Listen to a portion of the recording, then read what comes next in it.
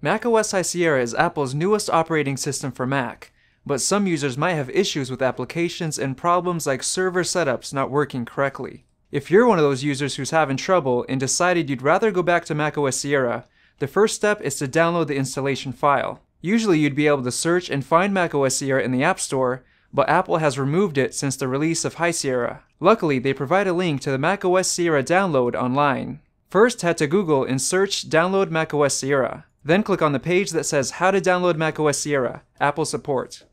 Scroll down to Get Sierra from the App Store section and follow the Mac App Store link. The App Store should open and allow you to download macOS Sierra.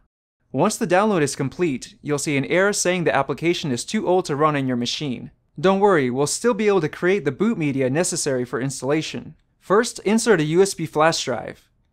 Make sure to back up any important files to your Mac, since it will be formatted in the process. When the USB drive shows up on your desktop, go ahead and rename it Sierra. Then go to Spotlight Search, type in Terminal, and hit Enter. With your terminal open, copy and paste this command into the text box. Notice that the code includes the name of your USB drive, so make sure it's named Sierra, or adjust the code to match your drive's name, then hit Enter. A little lock icon will show up. Just type in your password and hit Enter. You'll be asked for permission to erase all the data on the drive. Type the letter Y and hit Enter. The terminal should now start copying the boot files to the USB drive. Once the process is complete, you can close the terminal and eject the USB drive. Before you downgrade to macOS Sierra, you need to make sure to back up all the important files and apps you want to keep, as this process will completely erase all your files from your main drive. For an in-depth tutorial on all the ways you can back up your data, click the card above. Once your data is backed up, click the Apple icon in the upper left corner of the screen and select Restart. Hold down Command and R and keep holding the keys until your computer restarts and a loading bar shows up. After it's finished, click Disk Utility, then Continue. Then select your startup disk, which is usually named Macintosh HD.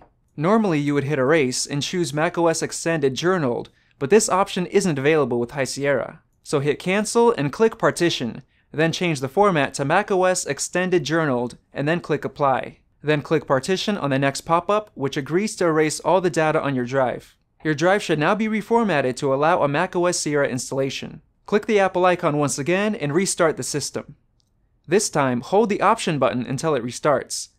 Now plug in your USB installation drive. Once it shows up, click Install macOS Sierra. After it loads, click Install macOS and Continue. Once the macOS logo shows up, click Continue, Agree, then click Agree again.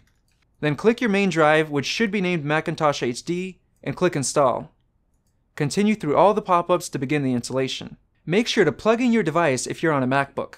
Once the installation is complete, choose your language and hit Continue to complete the rest of the installation process.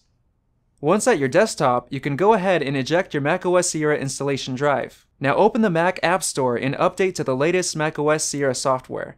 Just make sure not to accidentally reinstall macOS High Sierra. So there you have it, you've successfully downgraded to macOS Sierra. This has been Vadim from AppleInsider. Thanks for watching, and we'll see you in the next video. If you enjoyed this video, like it and hit that subscribe button. Also, check out our price guide, which makes it extremely easy to find the best deals on Apple products, updated daily. Be sure to follow us on social media, and we'll see you in the next video.